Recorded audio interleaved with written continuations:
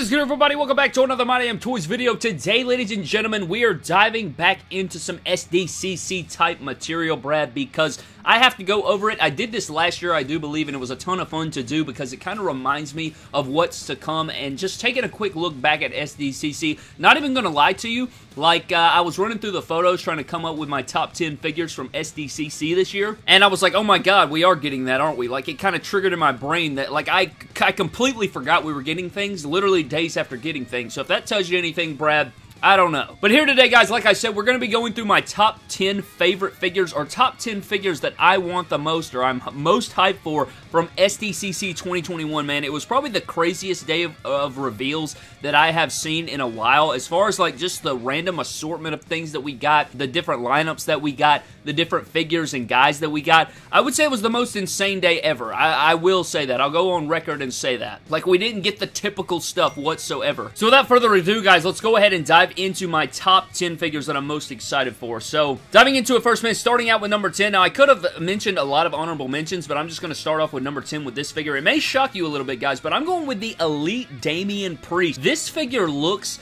insane. It may even be one of the best figures of the year. They said that they tooled, like, new legs, like, with new sculpts. We already saw, like, a sample of the figure on the, I think it was, like, the little talking SDCC live stream that was done on Ringside Collectibles, you know, their YouTube channel. Bill was there. He was mentioning it, and he pulled up the figure, man. Great formula, great looking figure, amazing head sculpt, great attire. I guess the only thing that's going to depend is if we get, like, a cloth accessory or what we get with this figure, man, but it looks insane, and I don't even like Damian Priest that much, but this figure right here makes me want to plug him into some stable or something and run him down the ramp, you know what I'm saying? So this Damian Priest looks absolutely insane. Could not leave it out of my top 10. Even though I'm not a fan of him, the figure is so bomb, I had to put him at number 10. Coming in at number 9, man, this may shock you. I don't know. It may not shock you, but I'm going with the They Live Roddy Piper, man. This figure looks great, and you're probably just going to be like, oh, well, Brad, it's just a Dean Ambrose repaint with a Roddy Piper head sculpt. Yes, to a certain extent, that is correct, but I love the light jean color. I love the white tank top here. I love the cloth shirt here with the flannel. I think that people are going to be able to make some amazing street gears and street promo guys using this figure. Daniel Bryan is one that comes to mind. You know, he used to be the GM, and he would put on the shirt and everything like that. You could probably put some things together and create that. I mean, there's so many great things with this line, with the new Hollywood line, that I'm so excited about. And this Roddy Piper is just so sick, man. If you get it, put the glasses on there, throw a, like, pump shotgun on him from one of your NECA figures or something like that, and you could have a really cool figure right there to display there. But I really like this figure. I think it looks great, and it's going to make for some cool fix-ups and things of that nature, which really, really excites me. Moving up to number 8, man, you probably expected this to be higher, but I'm going with the Adam Cole in the War Games gear. I think this is the Chase variant of the Elite Adam Cole that we're going to be getting very soon. Love this, finally getting it in hand. This had to go in my top 10 just because we've been waiting on it so long. I will say that my hype for the figure kind of died down a little bit. Like, I really wanted it in the Fan Takeover series. You know, we kind of missed out on that. So then I used, what, a Kyle O'Reilly, and I kind of made my own makeshift Adam Cole in the War Games gear, and that kind of has been a placeholder for me. Of course, this one's going to be better because it's going to have updated head, double jointed arms, and all these accessories, and I'm going to be able to, you know, he comes on ball joints most of the time, so he'll be more posable. He'll feel better in the hand compared to that one, but that's why it's still one on my list, but it wasn't higher on the list because of those reasons. You know, it's kind of died down with the hype. Undisputed Era, no longer a thing. Like, you know, it's just a bunch of different things. I am very excited for it. However, I wasn't as excited for it as other things. So that is my number 8 figure as Adam Cole in the War Games gear. Coming in at the number 7 spot, man, I don't know if this will shock you or not. I'm going Mustafa Ali. This figure looks amazing. Really excited for this one. The head sculpt looks great. It looks like they did tweak his head sculpt size, so hopefully this will be that. I know his last figure had true effects, but I feel like this one's going to nail it even more. I really like the way that this head sculpt looks. I love the gear too. I know it's kind of a black and white gear, but it looks so sick. You get the cloth t-shirt, interchangeable hands. I mean, this guy's going to be a great figure, Mustafa Ali, and it's going to be a great contrast between his Chase variant and his yellow figure. His red and yellow will look really good on the shelf next to the black, and I'm really excited for the Mustafa Ali. And this is a heel Mustafa Ali, so you know, if you want to run him in your feds as a heel or as a part of a heel faction or something, that will look really great. But this Mustafa Ali is superior to his Elite 69 figure, and that is awesome to me. I think it looks great, and I love Mustafa Ali. Coming at the number 6 spot, man, I am rolling with the Ultimate Edition Kane figure. Maybe you expected it to be higher. I'm not exactly sure. I think the only thing that I'm not really liking about this figure is maybe the mask sculpt. It is better than that new basic one, and I am thrilled that it is different, but I will say, I don't know.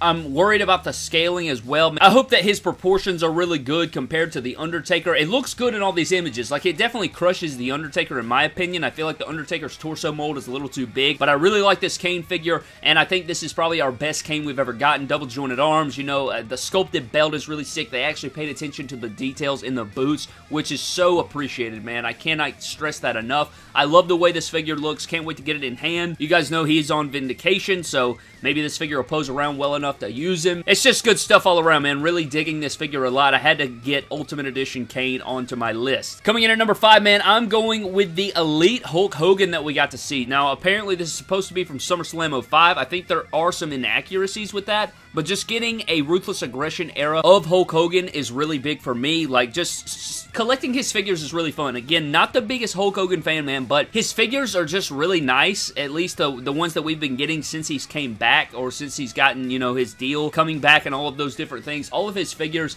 have been really good so far. Really excited for his Ultimate Editions. Also, I'm not including Ultimate Edition Jeff Hardy or Hulk Hogan in this because we already saw those before SDCC. That wasn't really a reveal there, so I'm not going to include those guys, even though those probably would have been on my list. They may have been in last year's video as renders. I can't even remember, honestly, but this Elite Hulk Hogan looks great. I can't wait to get him in here, you know, maybe fix him up a little bit. He's going to have double jointed arms as well. True Effects technology. I mean, it's going to be a great figure as well. So number 5 is going to be Hulk Hogan. This one probably is a surprise for you. I don't know. You may be just lost all over your top 10, but coming in at number 4, man, I'm going with the Hollywood Elite Scorpion King Rock figure. You're probably like, why in the blue hell would you want that? Now, if you guys did not know, 2000, 2001 is probably my favorite years of wrestling. Like, that's around the time that I started watching wrestling every single week as a young kid, and I remember just like that being like some of my favorite memories of wrestling. And around that time is when, you know, The Rock went away, did the Scorpion King movie, and I remember playing Just Bring It, WWF Just Bring It, and one of the preset creator wrestlers on that game was pretty much just like the Scorpion King. And not only all of those nostalgia feels that I'm feeling for the figure, I also think the figure just looks great. He also has double jointed arms here in this thing. You got these new parts going on, these creative boot molds and stuff, and it just really creates like a, I don't know, not only the nostalgia like I said, but it's just a really fun figure. It looks like it's going to be super fun to pose around. You can do some really funny things with your figures, really creative fix-ups, and just a lot of stuff that you can do with this figure, so I'm just super excited to get it. This is, you know, Series 2 of the Hollywood Elites, but I'm very much looking forward to this figure. I hope it is as good as this looks, you know, and the head sculpt comes out good. It does look like this is probably hand-painted,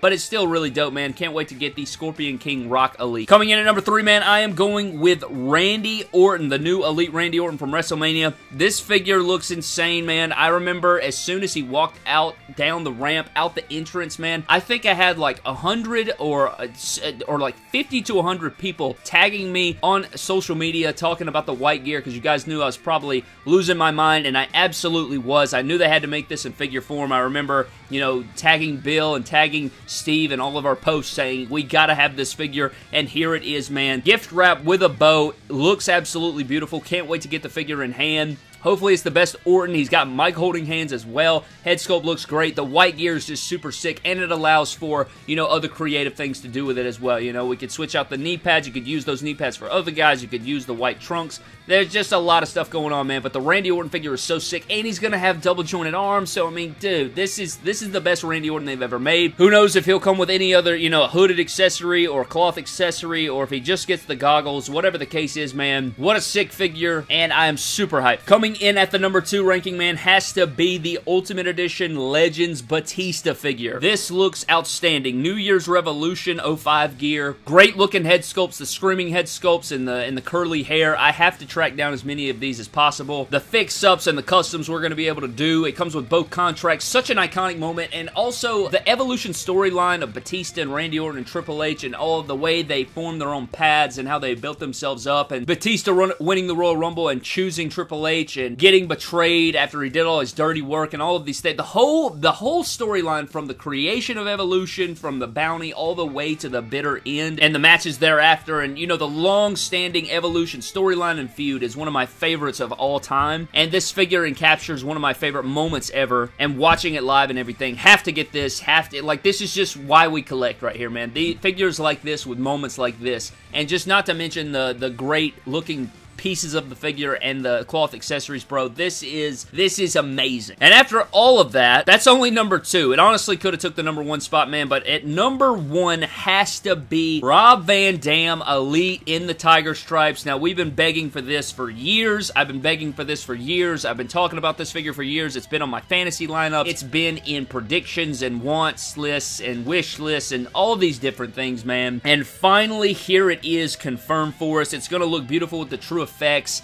I imagine, you know, it's going to have double jointed arms, and since he's in my Fed, and since, you know, I'm going to get to pose this guy around, I just can't wait for it, man. It's going to be such a beautiful deal. The figure looks insanity. I just can't even, like, there's no doubt about it that this had to be number 1, just simply because we've been waiting on it for so long and all the things that tie into it. But, bro, this figure right here won the weekend, no doubt about it, for me. I know a lot of people were looking forward to it as well. But, yeah, man, that has to be in my top 10. So, running through it right quick, we got Priest, Piper, Cole, Mustafa Ali, Ultimate Edition Kane, Hulk Hogan, Scorpion King, Randy Orton, Ultimate Batista, and Elite RVD is my top 10, man. Like I said, it was an absolute insane day of reveals for Sdcc, but I wanted to run through my top 10. I would love to know what your favorite top 3 figures are, maybe down below. If you want to give me 10, give me 10. But man, what a great week. What a great weekend of reveals, bro. I absolutely had a ton of fun. But I think that is going to do it for today's video, guys. Let's get into a random shout-out before we get out of here. And this shout-out's going to go to Christopher Carranza, who says, MDT, when is the pick fed coming back? I miss it a lot because it was so fun. And I really appreciate that, Christopher. You know, I'm working on it slowly. I even replied to this and said, you know, slowly but surely, I'm working on it. I promise you. I want it back more than anybody in the world, and I'm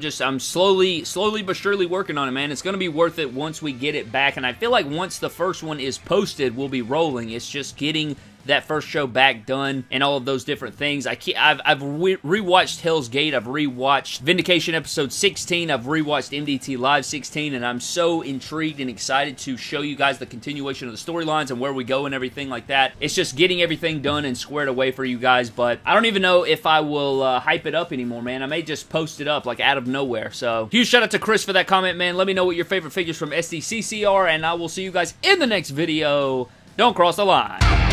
Cross the line.